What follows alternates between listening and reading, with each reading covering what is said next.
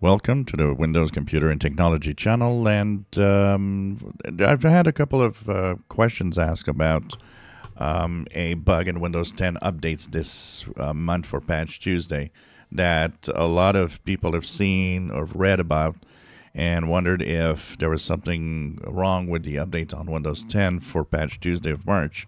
First of all Windows 11, Windows 10, it's a standard what I call background noise. The number of people having an issue with the install is the same, a very low number. Typically every month someone will have some problems, and typically when that happens, it's not a Windows update issue.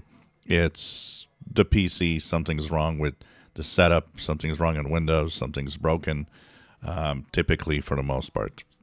And this month looks the same. For those that were asking about this error message in Windows 10, look at this very closely. You'll notice that, first of all, it's something managed by the organization. It's an error that is on some PCs that are on the server side, or that are on long-term support side, but that have to do with an organization. So it's not standard users. Standard users are having a good install. It seems to be going well for the Patch Tuesday of March, and even it fixed the Patch Tuesday error that Windows 11 had in February. So, things are rolling well.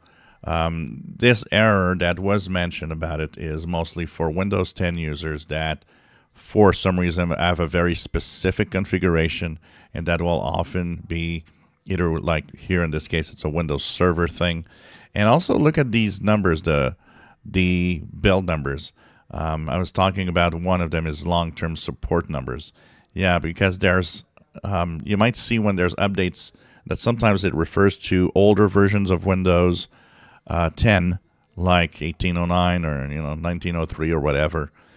This is due to the fact that there are a couple of these versions that are long-term support versions. So the people affected are on Windows 10 with the long-term support for the most part. No one gets this error or these error messages with the Patch Tuesday updates this month on the standard Windows. So things are actually rolling out quite well, and it doesn't affect the standard user. I think for the most part things are going well with that update this month, both for Windows 10 and Windows 11. If you enjoy my videos, please subscribe, give us thumbs up. Thank you for watching.